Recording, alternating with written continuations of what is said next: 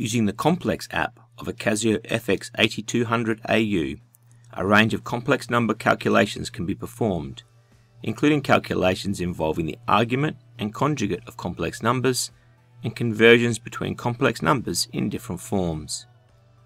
To perform such calculations, first navigate to the complex app using the arrow keys and then open it by pressing OK. It is most common to calculate the argument of a complex number in radians. As you can see from the small d on the top of the screen, my 8200 is currently using degrees as its angle unit.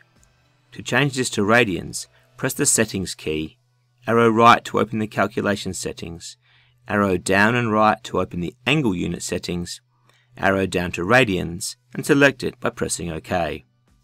This done, use the back arrows to exit the settings.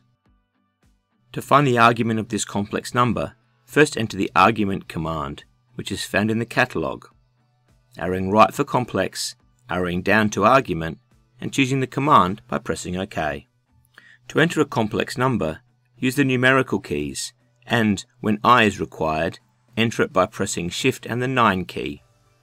To finalize the argument command, close the brackets and press Execute.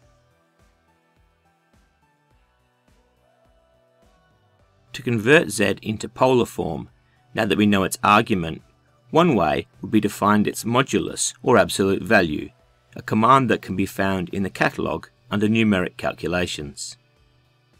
Alternatively, a complex number's form can be converted from rectangular to polar form or from polar to rectangular form using the Format key.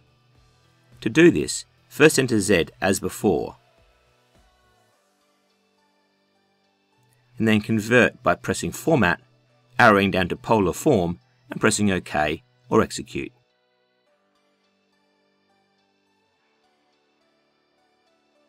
To do a more involved calculation, like the conjugate of Z minus Z squared, it can be handy to have already entered Z, as I have done at this point, and then it can be called up via the answer key as required. Start with the conjugate command, found in the catalogue, arrowing right for complex, arrowing down to conjugate, and choose it by pressing OK. Now enter Z minus Z squared using ants in place of Z. Interestingly, the answer is 1 minus I, which is the complex number we started with. This is not the case in general, as can be confirmed by repeating this calculation for other values of Z.